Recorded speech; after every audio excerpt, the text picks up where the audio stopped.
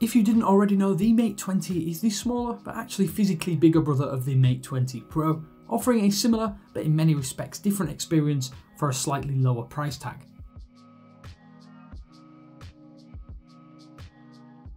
The problem with the Mate 20 Pro from the outset is why would you choose this over the Pro model? Well, for starters, it does cost a couple of $100 less and is a slightly bigger handset. For your savings, you get a 6.53 inch Full HD Plus notch display, although that teardrop notch is how to do it if at all.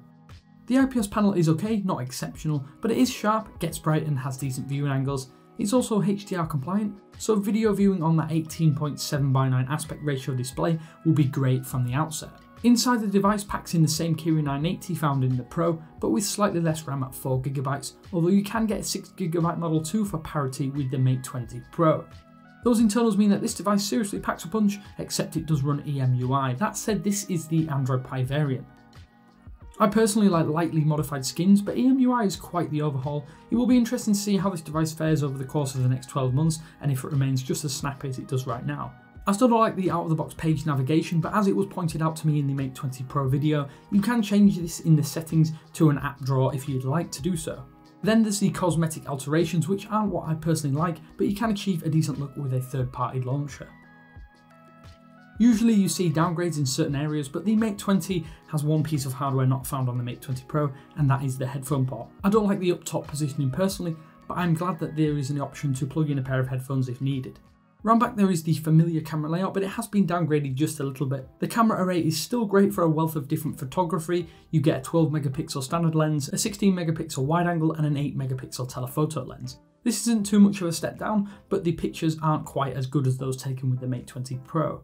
Night mode is here as well, and it works exceptionally well given the lighter hardware. Overall, the camera is very impressive thanks to how versatile it is. The video modes are slightly less impressive in all honesty. There is 4K video recording here at up to 30 FPS with no optical image stabilization, and then beyond that there is 1080p 60 and 30 FPS modes too, but you can also record 960 FPS 720p slow-mo footage if you wish.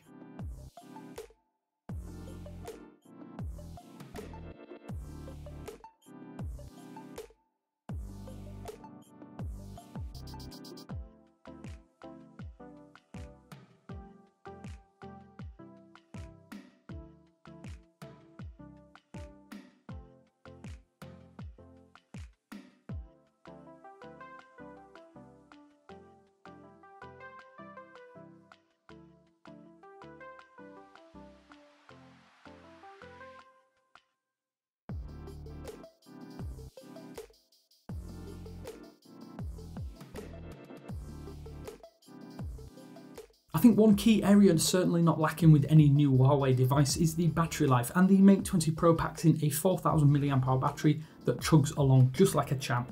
I'm sure you'll see battery life reaching 2 days if you are an average user, and then if you are a power user, 67 hours of screen on time are absolutely par for the course on everyday usage. Included in the box is a 22.5 watt charger, which can take you from 0 to 60% in around about 40 minutes, which is not quite as good as the Mate 20 Pro's 40 watt charge brick, but it's still plenty fast enough.